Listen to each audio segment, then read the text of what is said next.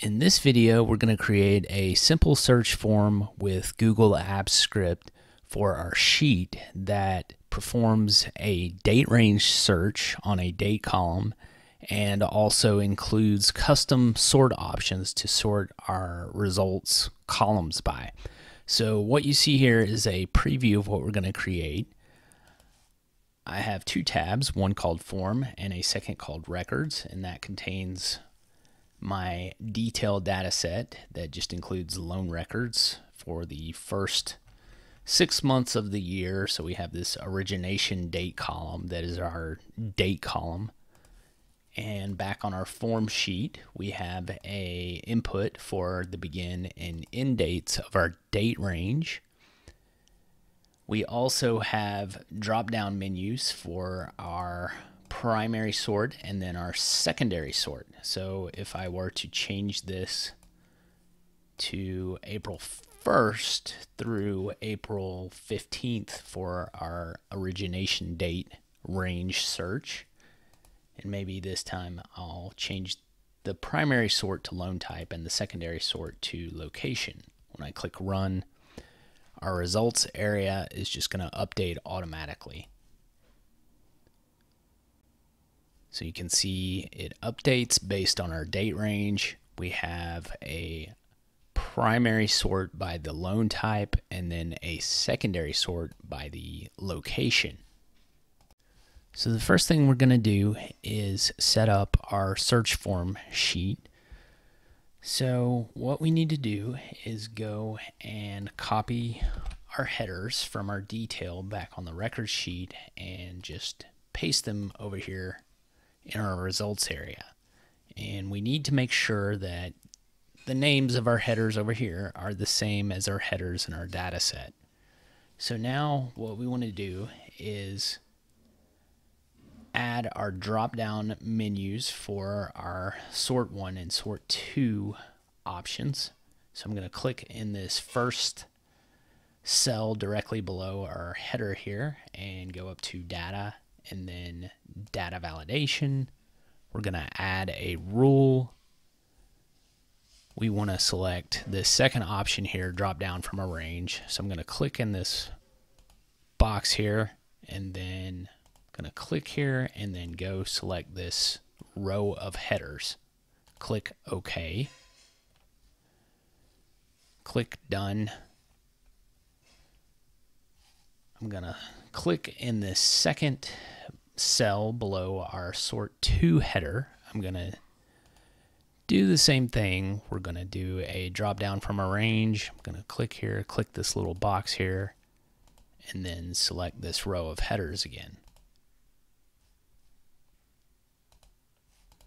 So now we have our 2 drop down options menus for our custom sorts. So now we are ready to begin writing the code to execute this date search. So I'm going to go up to extensions and then app script. I'm going to rename this to date search. To save time, I'm going to drop in code that I've already created and just run through it. So we have several variables here. So we begin with a variable called SS that represents our spreadsheet variable that is equal to our spreadsheet application and get active spreadsheet to get the one we're in now. So then we have 2 sheet variables, one for form that is equal to our spreadsheet variable and then get sheet by name form. Same thing for our record sheet that is equal to our spreadsheet variable get sheet by name records. We then have a variable called range records that is equal to our record sheet and then get the data range and get the values. So what that does is it gets every single one of our values from our record sheet and stores it in this 2-dimensional array. So we have a begin date and end date variable that is equal to our form sheet for cells C2 and D2 to get those values. So that simply just gets the begin date that's entered here, the end date that's entered here, stores them in those variables. We then have a variable for our sort value 1. So that is also equal to our search form sheet, get range C5, and then the sort value 2 gets range C8. So that gets whatever values are selected in these cells here, stores them in those variables. We then have a sort column 1 and a sort column 2. So what we begin with here is our range records, which is our two-dimensional array that holds all of our loan records from the record sheet. And then right after that, we have a set of brackets with a value of 0. And what that means is get the first element of that two-dimensional array. And the outer set of elements is the collection of rows. And the count of the rows begins at 0. So what this is saying is get the very first row of our records array. And what is that? That is our row of headers. So then we're using the index of method and referencing our sort value 1 variable, which is our sort, what we want to sort by. So that finds the position in our row of headers of where whatever sort value selected is found in that range of headers. Now, very important here, we have a +6 on the end of this. And the reason is because we need to find the position of that column on our form sheet. And our row of headers is here, but we have 6 columns before that. So we need to add 6 to find wherever what is selected in these cells here is found in this row of headers that begins in column 7. So then we come down here to a variable called filtered records. So this is equal to our range records 2D array that holds all of our loan records. And then we're going to use the filter method, which that allows you to pass a function to our two-dimensional array. So it begins with the keyword function, and then in parentheses we have a variable that represents each row. So we just called it row. And then in curly brackets is what we want to do. So we create a variable called date, which is equal to each row in our array of records. And then in brackets, we have a 2.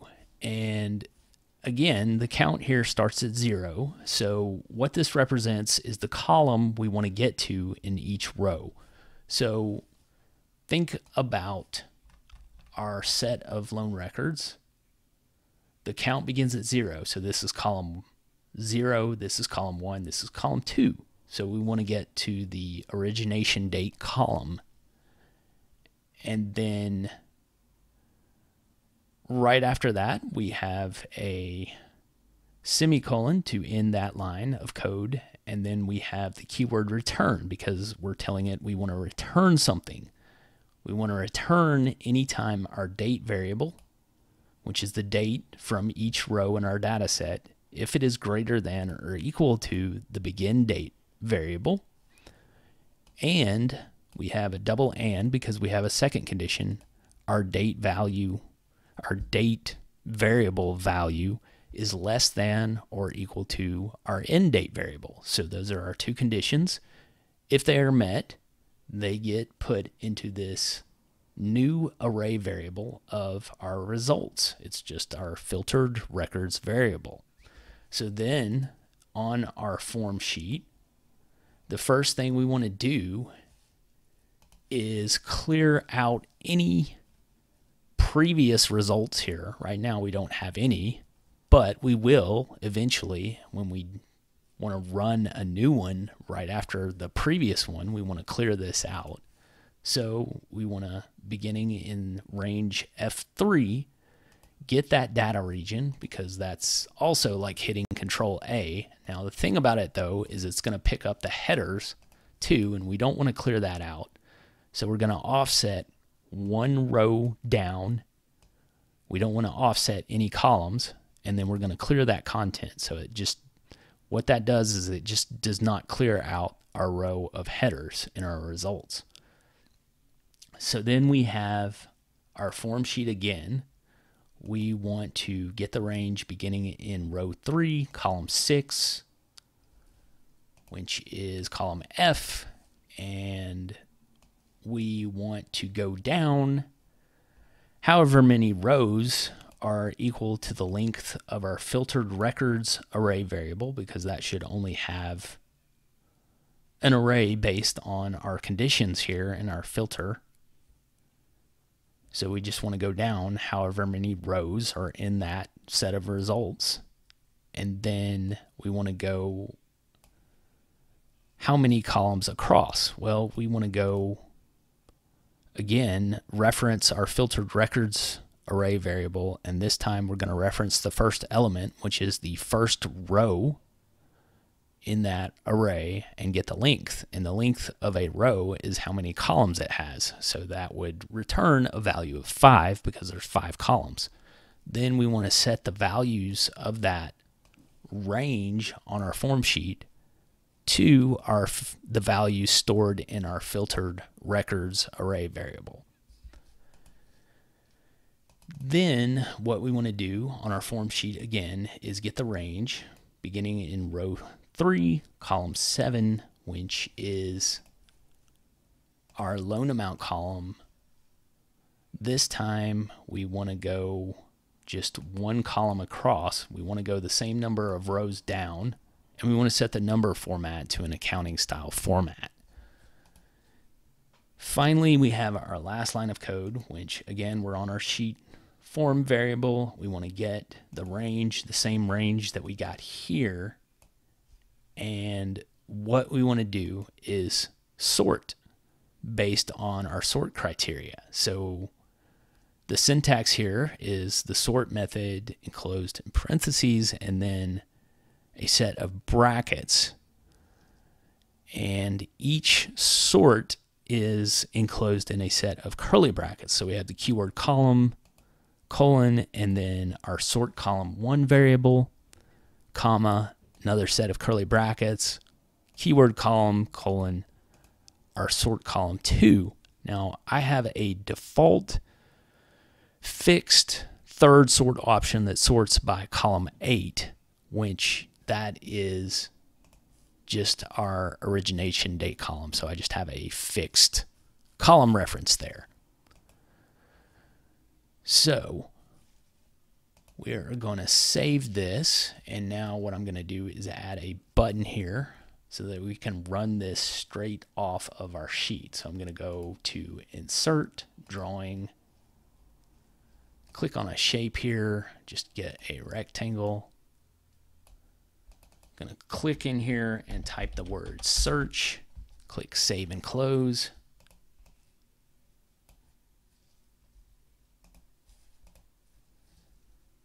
So what I need to do here is copy the name of our function because we're going to link it to this button here. So we're going to assign script,